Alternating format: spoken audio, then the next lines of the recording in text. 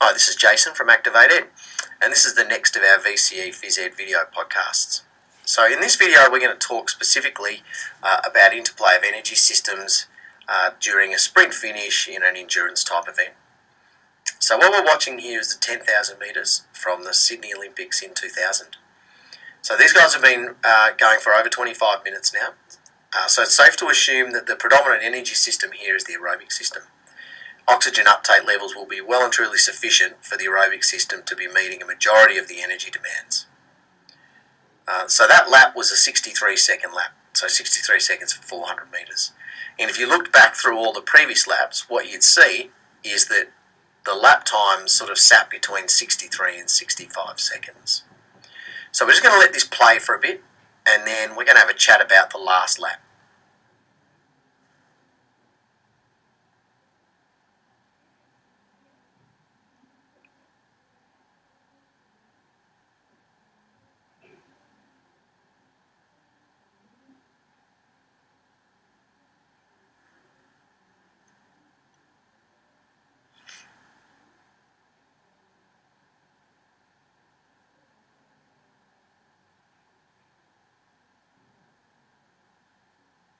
So as I come to the finishing post, you'll see another split time. It's about 65 seconds, so the speed's been fairly constant throughout.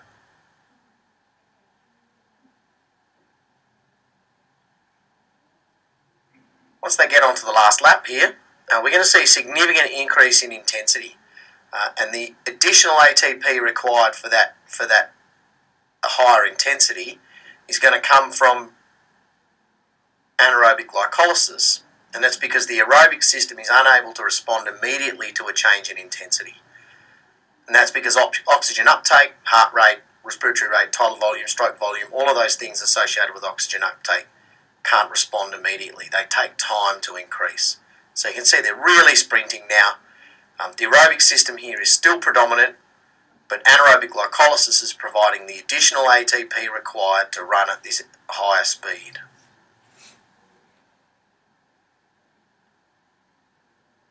Big sprint finish and a really close finish.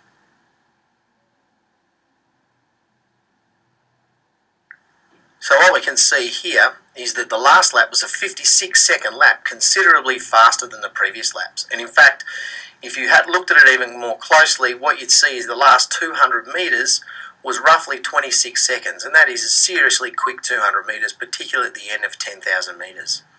So it's really important to understand that despite that increase in intensity, the aerobic system is still the predominant supplier of ATP. The anaerobic glycolysis system is providing the additional ATP required to work at that higher intensity, and it needs to do that because the aerobic system is reliant on the delivery of oxygen. And heart rate, respiratory rate, stroke volume, tidal volume, all of those things that assist us in delivering more oxygen to working muscles can't respond or can't increase immediately to the level that we require. They increase more gradually. And so in the meantime, anaerobic glycolysis helps us out with the extra ATP. So I hope that's been really useful. Stay tuned for our future podcasts.